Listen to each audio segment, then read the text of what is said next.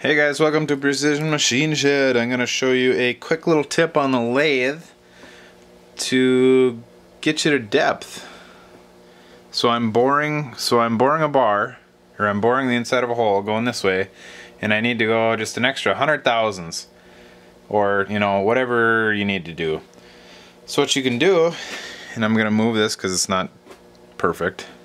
Slide your tailstock up here. You're going to lock it down. And this is just a really impromptu way to do it, but it actually works pretty well.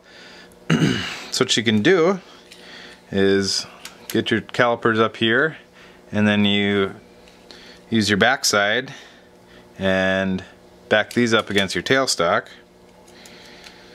So we're just going to kind of hold this here. And then we got it where we want it. And zero it, zero it, zero, come on. And then with your thumb, roll out. You can come back, but keep pressure on your little wheel there, and you can get it pretty dang close. I've done this a few times and I've gotten extremely close. So that's just like a quick little way. It's kind of three-handed operation, but it actually works pretty well. I'm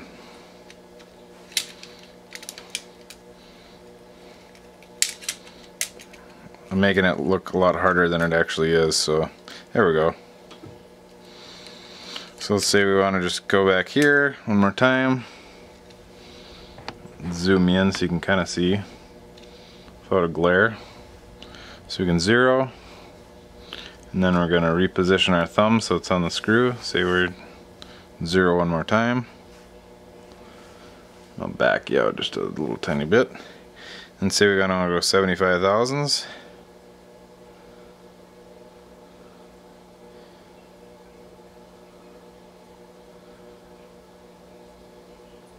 It's a little touchy with the big hand wheel, but there we go. 75 thousandths.